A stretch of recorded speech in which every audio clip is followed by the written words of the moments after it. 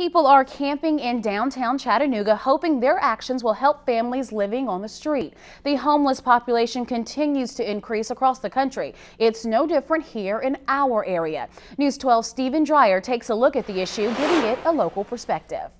The Interfaith Homeless Network held its third annual Camp Out to Stamp Out Family Homeless Saturday night. More than 125 people were at the Tennessee Pavilion helping those who are less fortunate.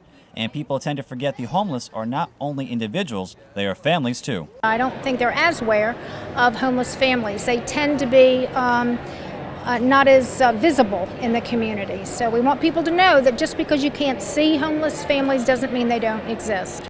Over 50 families here in the greater Chattanooga area were living in a home just like this 1 year ago, but thanks to great organizations such as the IHN, they now have a solid roof over their head. About 2 weeks later, we entered IHN, and it was a blessing to us because we were able to be together, obviously, and it got great resources there as far as computers so my wife could look for work and stability so we could get back on our feet again. IHN helped Raymond Koss and his family secure a home. He told News 12 what it's like having a new home to live in. It's really good. It's like I get my own room. More than $12,000 was raised at this year's Camp Out to Stamp Out Homelessness, and more is coming in every day. When we asked Raymond what words of advice he would give to those still hoping to have a home. Don't give up. And Raymond did just that.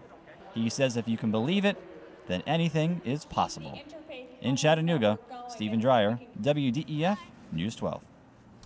And as you just saw there, our very own News 12 at 11 anchor Amy Catcher emceed the overnight event. The camp out ends tomorrow with a 7 a.m. breakfast.